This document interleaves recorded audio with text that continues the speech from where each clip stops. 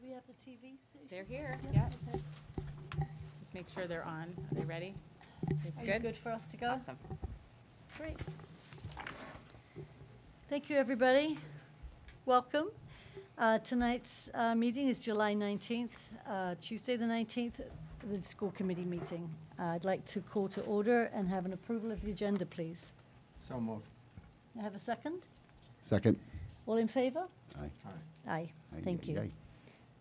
May I see if there's any comments from the public? Seeing none, hearing none, we'll move on to the superintendent's report. All right, so last week, Dr. Jennifer Raybold and I, who's probably trying to get in the door. Yes, she is. Will we just like put a chair there? That's a good idea. Yeah, not a bad idea. Hi, Esmeralda.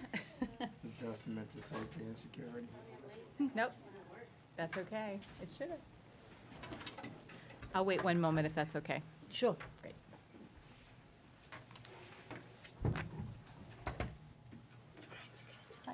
I know, it's not easy. I'm glad you didn't work, so I was back there, and then I got stuck. I was behind you guys, Oh, yeah. and I was in my car making a phone call. And then when I tried to get in, I was like, I couldn't. So then I had to leave, go around, stuck in traffic. Okay. Okay. Shall I continue? Yes. Please do. No worries. Okay, so I'm going to report a little bit on the MASS Executive Institute. Last week, Dr. Jennifer Raybold and I attended the Massachusetts Association of School Superintendents Annual Executive Institute for 3 days. I'll share some information about one of the keynote speakers and then the workshops that I attended over the course of the 3 days, and then Dr. Raybold will do the same at the podium for the other keynote speaker and those workshops that she attended. The title of this year's institute was Looking Ahead, Promoting Equity, Wellness, Academic Achievement, and a Culture of Care for All, with each day having a different theme connecting to this broader title. On Tuesday, the theme was Self-Care and Well-Being of Our Membership. It did not go unnoticed by MASS that the last 2 years were most likely the most challenging professionally and emotionally for superintendents in the Commonwealth and their leadership teams. The first two keynote speakers were Dr. John Daria, a former superintendent and current university professor, and Dr. Rob Evans, who is a renowned Massachusetts-based psychologist and school consultant. Each of them had a wealth of knowledge to impart to us, particularly around the importance of leaders understanding and acknowledging their own emotions during difficult times. The workshops that I attended on the first day addressed the importance of sharing and celebrating our successes as superintendents, along with coping strategies that worked for us and other mechanisms that really helped us to move forward. I also attended an operational session about the educator licensure regulations and procedures provided by the Department of Education. This focused on the emergency licensure as well as some other changes and things that were updates for all superintendents to know. The next day, we had a roundtable meeting with superintendents from our neighboring districts, and our roundtable is called the Old Colony Superintendents Roundtable, where we discussed the meeting schedule and the professional learning topics for the year. This is a great opportunity for superintendents to get together and do some professional learning, kind of like our extended work days or our PD days for our staff. So it's something similar for superintendents. Another workshop session that I attended and found to be really valuable was around one district's creation of a pre-K to 12 multi-tiered system of support to build academic and social emotional coherence and success. This was very helpful to hear about how the superintendent and his leadership team gained buy-in from educators and families to make meaningful improvements to student achievement and well-being through SEL. So now I'm going to turn it over to Dr. Raybold, and she will tell you a little bit about what she experienced. Thank you. Thank you. So there was a kind of an assistant superintendent's and director's track that I attended some of the workshops there. One was called Promoting an Equitable PLC that creates a culture of care for all. One was called Differentiating PD for our educators. And one that was particularly useful was Challenges in Leading Districts in High Quality Curriculum Adoption. And these were run kind of as Ed Camp, which is, it's not necessarily one presenter presenting for the whole hour, but a presenter who presents an idea or a question or some a set of questions, and then everyone in the room kind of contributes their own experience. And that was really useful to talk about how other districts have adopted curriculum and what the challenges of that are. The second day of the Institute, we had a keynote, which was really exciting. Ibram X. Kendi from Boston University was our speaker, and he was really amazing. The thing that was a little bit sad was that he had to have security with him, I guess because the work that he does is dangerous to a lot of people. So that was something that was a little bit, give us all a little bit of pause. He just talked a little bit about different policies to really reconsider from an anti-racist perspective, particularly around responses to misbehavior and cultural responsiveness with that. I really loved that his whole presentation was full of hope. One of the quotes that I wrote down from him was that hope is critical because you have to believe that change is possible, which I loved. He also had a challenge for us in Massachusetts. He said, we need to be thinking about how can Massachusetts serve as a beacon, as a model of what a state can do to create anti-racist education, that we have that responsibility given that we do have a lot of support in the state, and we need to recognize the power that we have as a state. After he spoke, we had a kind of a panel discussion with 2 superintendents and 2 students, which was really wonderful to hear that student voice, which was really great. Two quotes that I have. One was from the superintendent of Everett, and I don't know if you've seen Everett in the news lately, but they've been at kind of the center of a lot of change, cultural change. She is the first superintendent of color in Everett, and it has been a bit challenging for her. And her comment was, your sacrifice needs to match your privilege. And she said, and we need to think about how in the positions that we're in, we all are privileged in some ways, some more than others. And then a student from Mashpee, who was just the most amazing speaker, her name was Skyla, her comment that I loved was, the strongest anti-racist work that you can do is love. And then we had some work. The Massachusetts Association of School Superintendents has been working on a whole program called READY, which stands for Racial Equality, Diversity, and Inclusion. And they have kind of a playbook that we are going to be investigating a little bit more. And then I went to a wonderful workshop after that called From Valuing DEI, Diversity, Equity, and Inclusion, to Effective Leadership Practices and Strategies. And they asked a few questions that I thought were really meaningful, and I will continue to think on. How do we lead others to have courageous conversations under dangerous circumstances? What is the work of an educational leader when equity is at the center? And do all students have access to high quality instruction materials and high performing educators? And to be really self-critical with those questions. So it was a great, I think, start for a new year, and it was wonderful to be at not just a virtual workshop or conference, but to actually do a lot of networking with colleagues and just sharing great ideas. A lot of the lunch times were spent talking to colleagues and sharing ideas and strategies. So, yeah. Any questions? Great, thank you. I have a couple of additional pieces to tell about the last day, just to kind of finish things up. So the last day was called Moving Forward, which was meaningful because we've talked about what has gone on during COVID and last year, which was coming out of COVID, or at least we think coming out of COVID. We're not entirely out just yet. But it was really helpful to enjoy ourselves in the last day.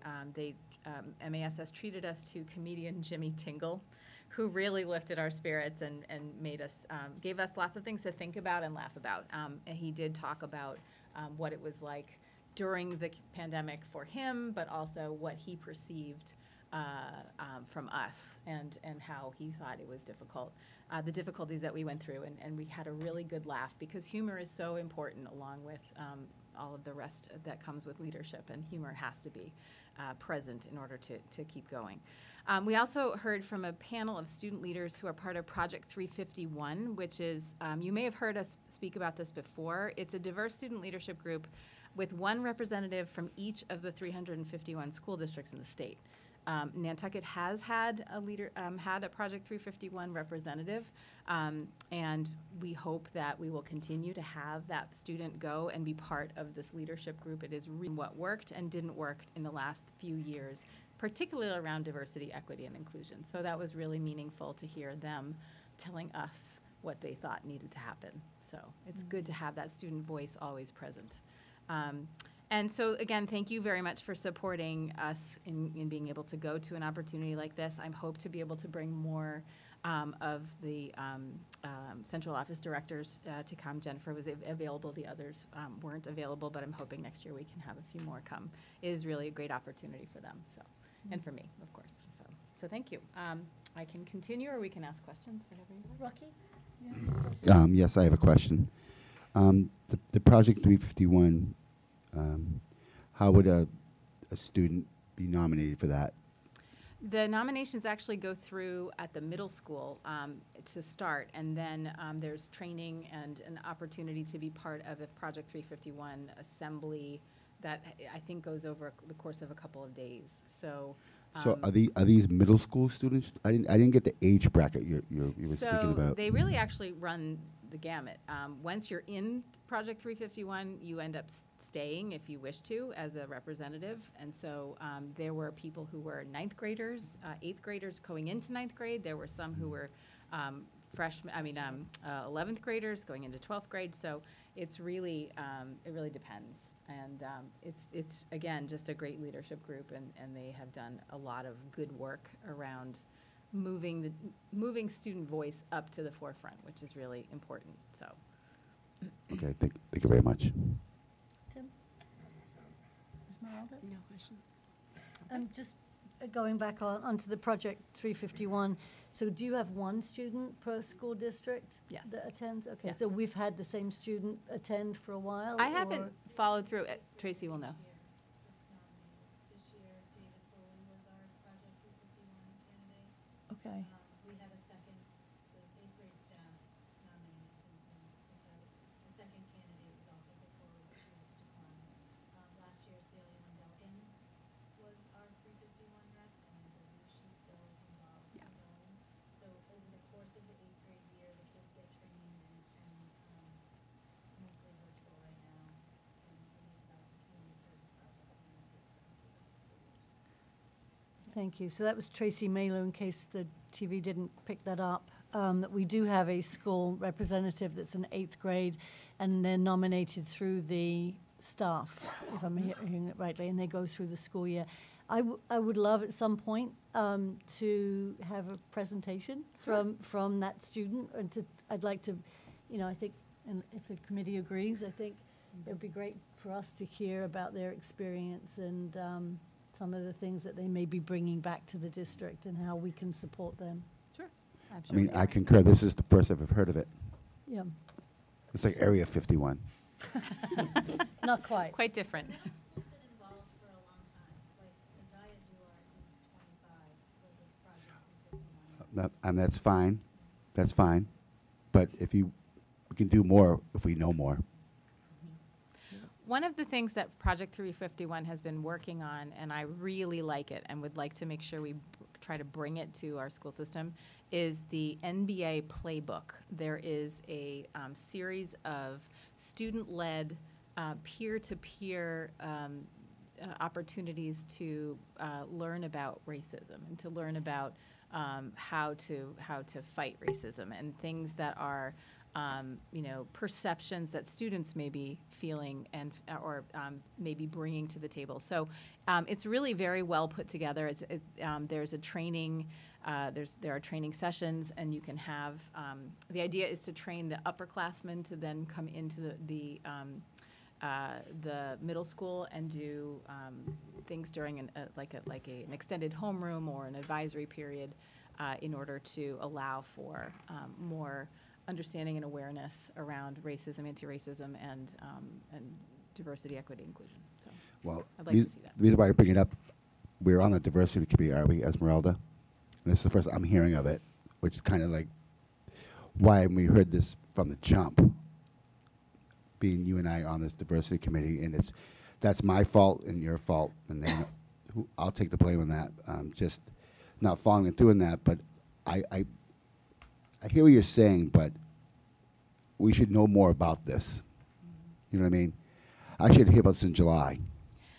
If I may, through the chair, Project 351 has only shifted its focus on the latest in most recent years. It was not necessarily focused on DEI. It was more about just bringing student voice to the forefront.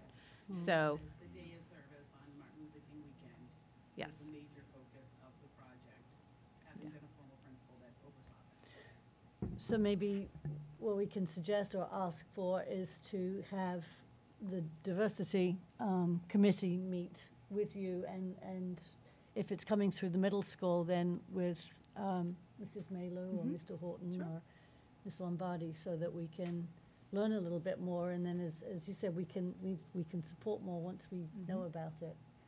But sounds like some good work is being done. Yes. Good. Okay, I'll continue. The hiring process. So as was to be expected, we have undergone some further shifts in staffing with some additional resignations and retirements. We currently have 18 positions still open, but we are getting closer to filling them, which is very encouraging. We are still searching, however, for qualified candidates in high school math, school psychologists, social workers, and adjustment counselors, and along with a few others. These are critical positions, and we are still not able to fill them. So I am doing basically anything I can to get the word out, looking at new job search engines, Monster, Monster.com, LinkedIn, anything at this point to try and see what we can find. We are concerned about TAs, as we have many positions to fill and very few applicants. We have had discussions with NTA leadership, and we are carefully examining the current TA contract to find ways to provide some incentives around time, meaning shortening the requirements around extended workdays and professional development. And we think that that might attract more people to the position, because if they know that they can keep the schedule concurrent with their small children, perhaps they would be more willing to make the jump and join us as a TA. It is still only mid-July, so we are not yet in panic mode. The panic button hasn't been hit just yet. So, and like I said, we've had some very encouraging interviews and some things coming up soon. We are still looking for an EL director, and we do have a few interviews coming up soon. So that as well is something that we are looking forward to hiring for. I can move on to enrollment unless there are any questions. So enrollment. So you will see that I provided a form that is not only the end of year, but also projected enrollment. Let me just get that out so we can all look at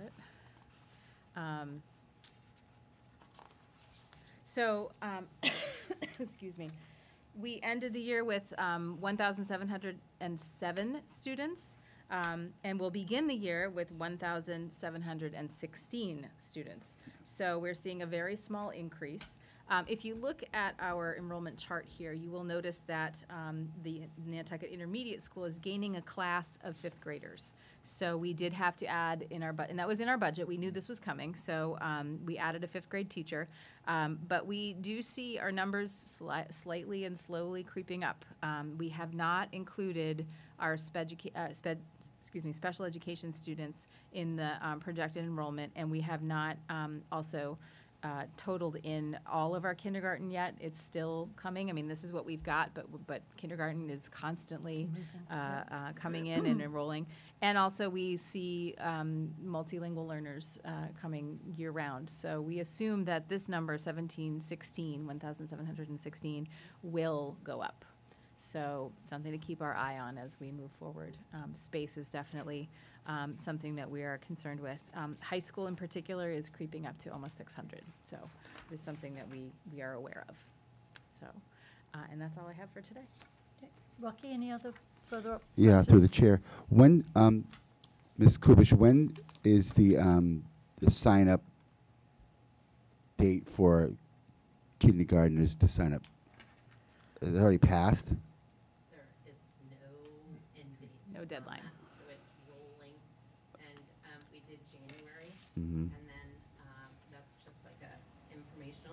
did our screening day, May 11th, and then screening again June 17th, I think, and then, but so they just keep enrolling.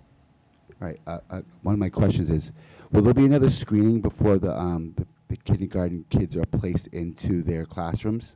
No. Okay, if not, then will they be able to be moved out of their rooms and pieced? That's the wrong choice of words, but moved around? Because when I went to the schools last year, I found that there was a lot of kids in this one room, and maybe not as much in this room. But some of the TAs have said, you know what, when the kids get comfortable with the surroundings and the teacher, the parents didn't want to move them.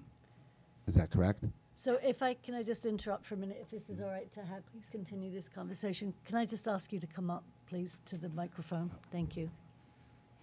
Sorry. I'm sorry.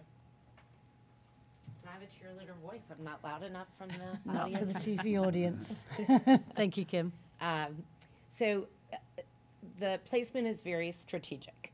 And it is based on what we know about students and students who are coming with in-place IEPs go into certain rooms where TAs and special ed teachers are. At registration, we do tend to get that information, so we try to be strategic, as I said, about placement. We're at 112 right now, all placed, where they should be placed based on all the information we have. And the difference between this year and last year is we have met and potentially screened more than 100 of the 112. So that's very different than what we had because of COVID last year. Any students with a language that is not English, they will go through a little screening to determine their level of performance for English language learner support. But we will not be doing the screening that we did May 11th and June 17th or 20th. So we usually get a few kids between now and September, but they probably won't go through that level of screening. Okay, I guess my question is, once they get into after the first couple weeks of school, are they allowed to move from room to room? Or once they get there, that's it? That's So- that's what they're there for the remainder of the year? No, we will certainly make decisions about moving kids. We have done that before. Our staff feel very strongly, and that's part of responsive classroom. Nobody moves for the first 6 weeks because everyone needs to have the chance to adjust and learn their setting. So no one moves through the first 6 weeks. And then we can make moves that parents can come in and ask about, or teachers can share, or we can see for ourselves, like, wow, this child may be in a better spot in this room, or All right, thank you. does Thank you that very- answer it? Yes, 100%. Thank you very much. Esmeralda, do you have any questions? No questions. Can I just ask about housing at the moment? Who is the point person for the district for connecting new candidates or current staff for So- housing? Currently, it's myself and Katie Bedell. So the two of us are keeping track of people who are coming with needs, but also with offerings. So we have started to do a little bit of matchmaking. It's a difficult process because everyone has very special needs, and then also those that are renting their properties have specific needs as well. So it's not easy, and with Katie being new in her position, we're working to fill and to do that matchmaking as soon as possible. So Okay. I ask because a couple of people have reached out to me, and I was going to go and see a house today, but I don't want to step on anyone's toes, but I just didn't want you to be involved if it wasn't going to be something that was going to be helpful for the school. So I appreciate any assistance that anyone Okay. wants to give. So if there's something that comes up, or you hear from someone who might like to rent their house out or their cottage, and you want to do a screening of it, that's helpful to us because it's less of that we Right. would have to do. But But if you it's have in- current people who've been hired who are looking or waiting to be Yes, placed somewhere? correct. Okay. Yes. Great, Thank you. thank you. Sure. Tim, any other? No.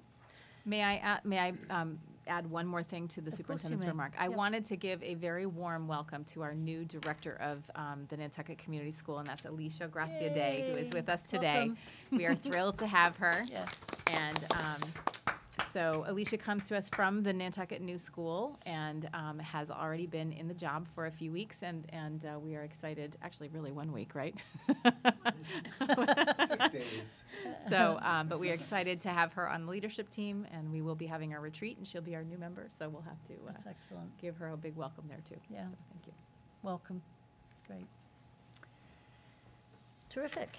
All right, well, moving on to presentations, this is my honor to ask Carlisle Jensen, who's the Executive Director for Egan Maritime, to come up. And I have here Evan Schwanfeld who was joining you, but he's not. Okay. So Carlisle is going to talk to us about the public programs that Egan Maritime has been supporting, I think 9 years. A long time. Thanks to you. Welcome. Hi, hello everyone.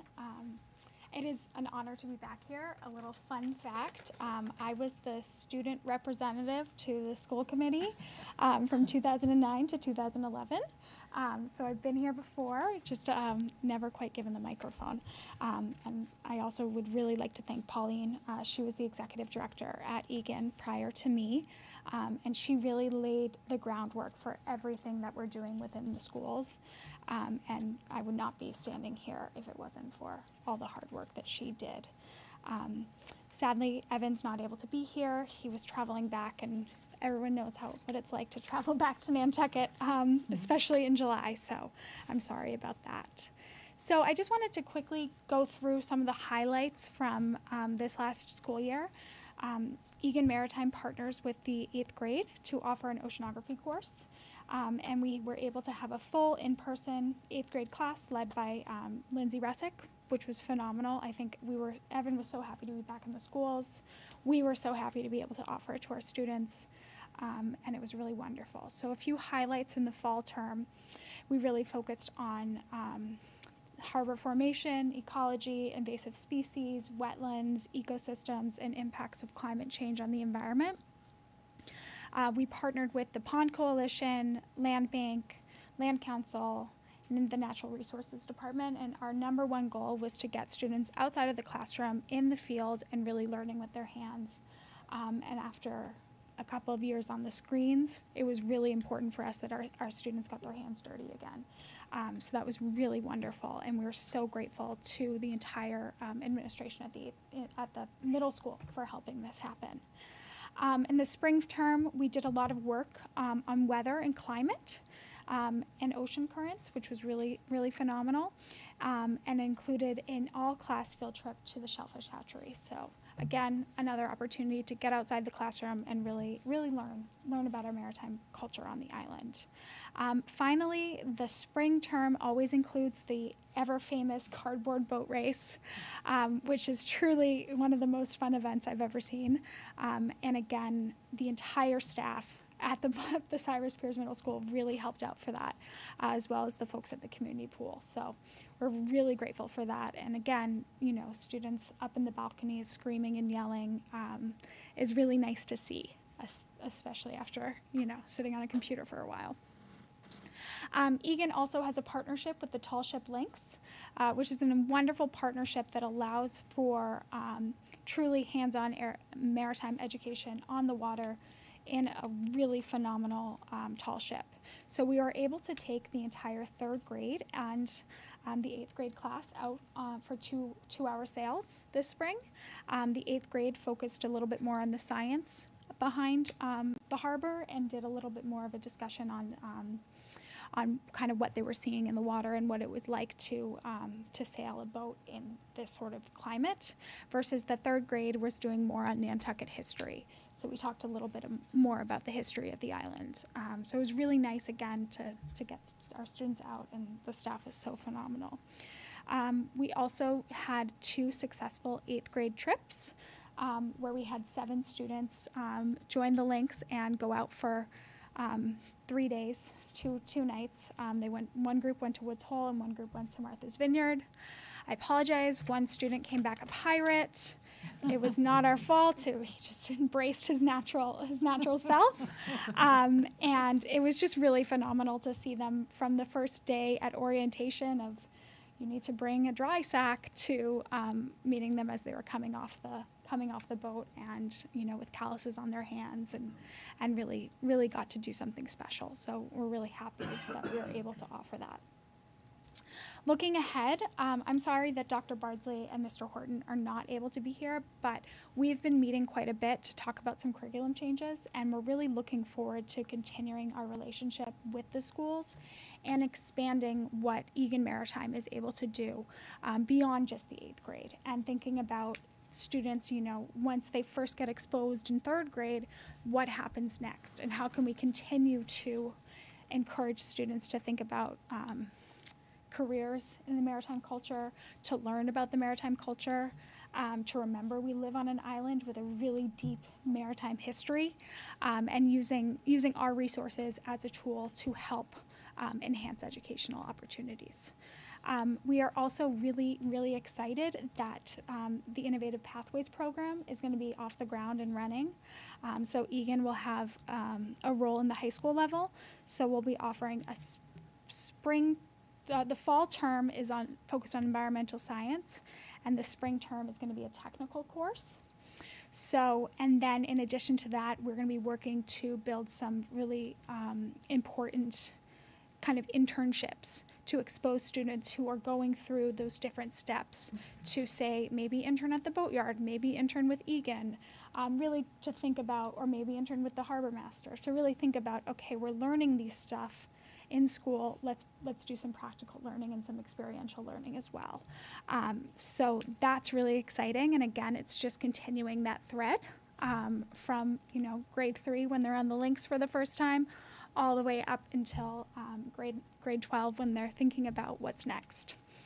And then, you know, we also are thinking, particularly my focus and Evan's focus is really what opportunities are there that Egan can expose and be a bridge to help our students learn about.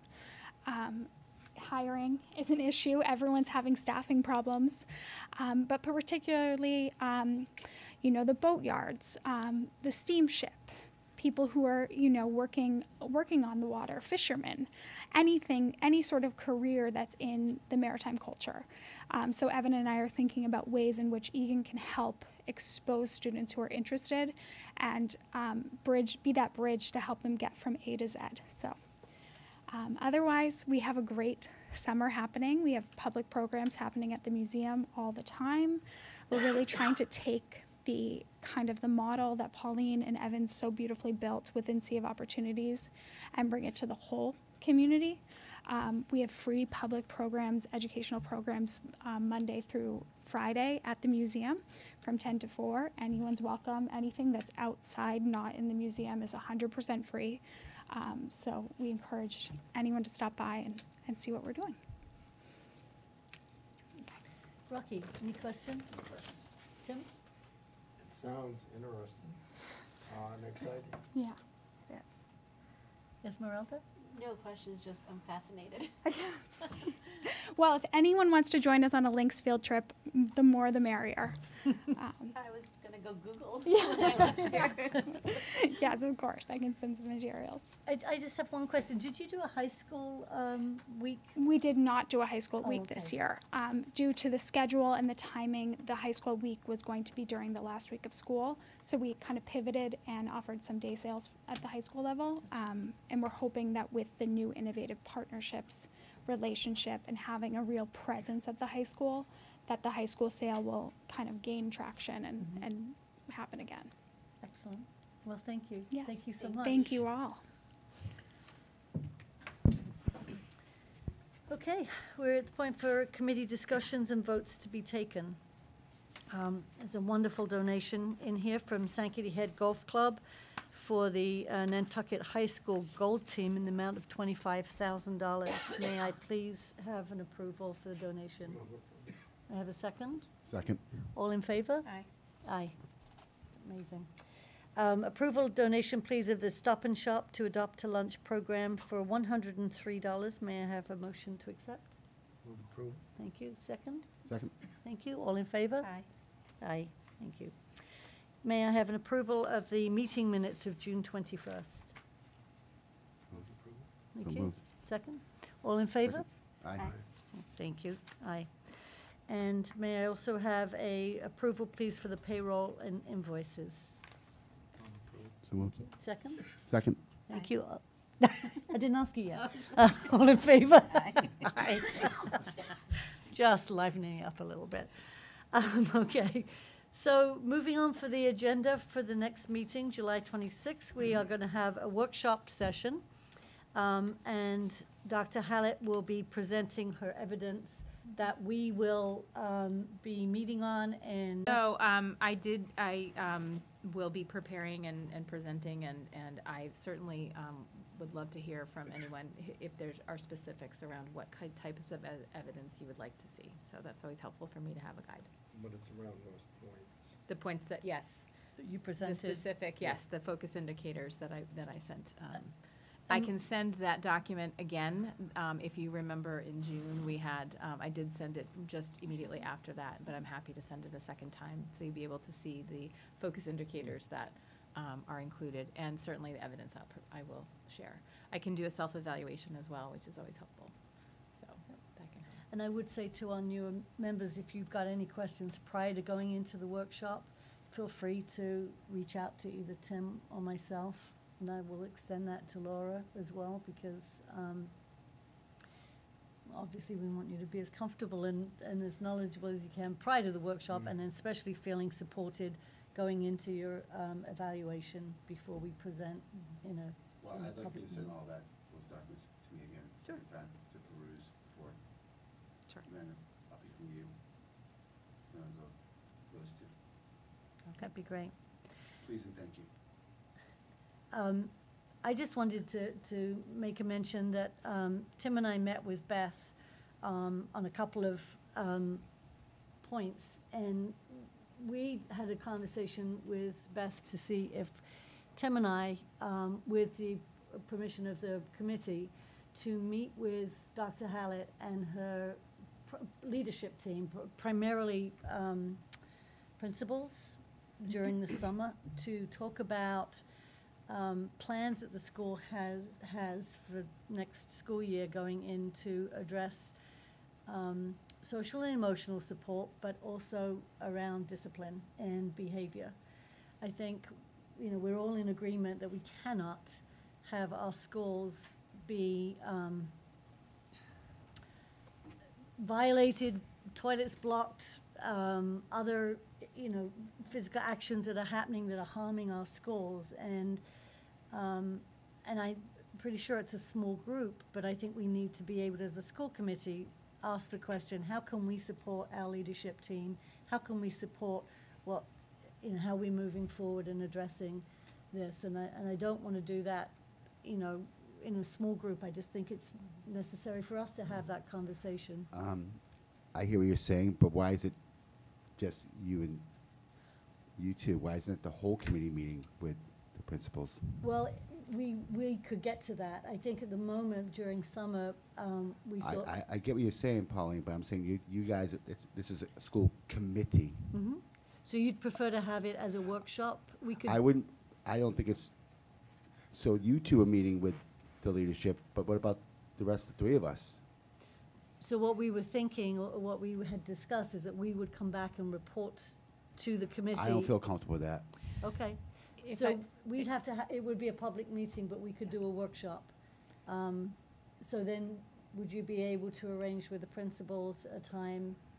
So we works need with to look them. at the calendar and add a workshop then, if Yep. it has to be something in August. It's going to be challenging simply because we have vacations. It's a public meeting now.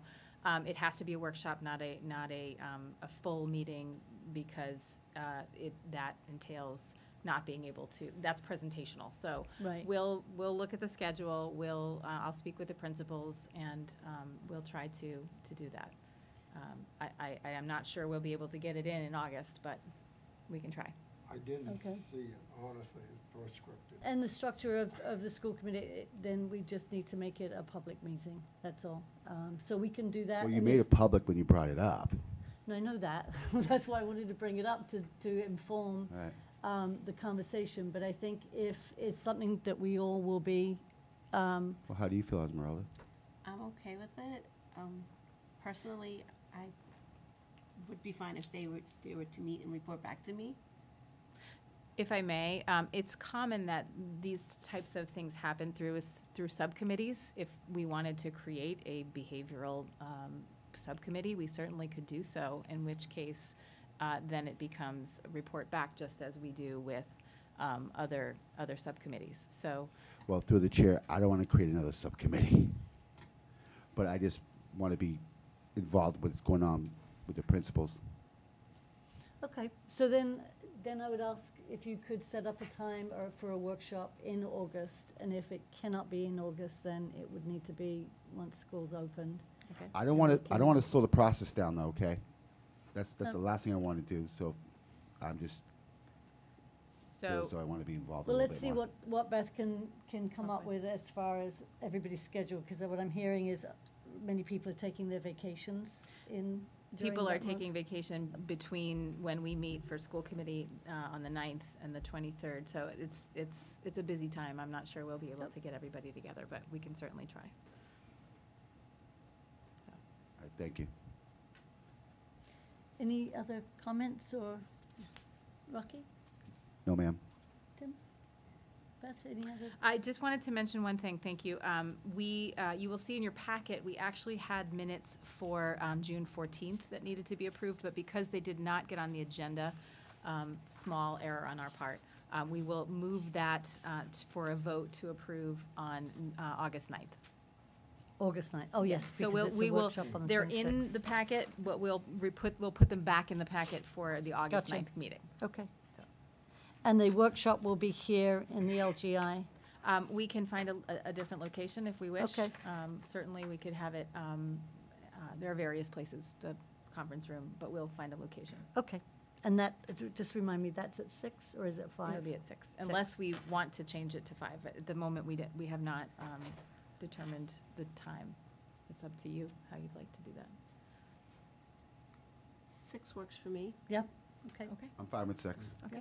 Okay, we'll keep it at 6. Great, may I have a motion to adjourn? Motion to adjourn. I have a second?